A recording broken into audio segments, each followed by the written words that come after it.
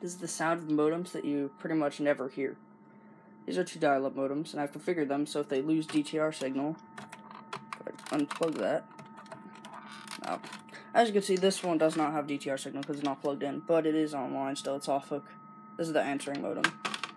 This is the this is the originating modem. This is the terminating modem. So this one called, this one answered. They're just connected together directly. Now they're running at 300 baud right now because I never heard what 300 baud sounds like, and I want to know. But this is sort of what the sound.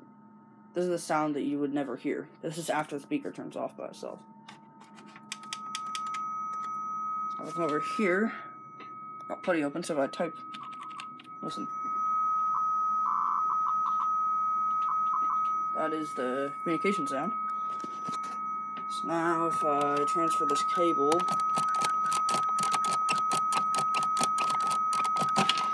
from this modem to this one, the carrier always gets the higher frequency. So now, listen.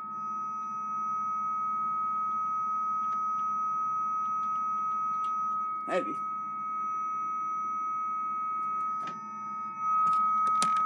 Let's try that again. Maybe.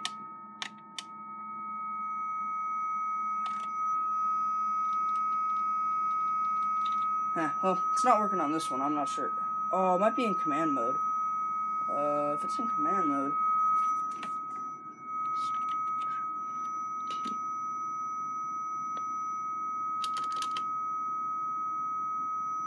I don't know. This one doesn't want to listen, so.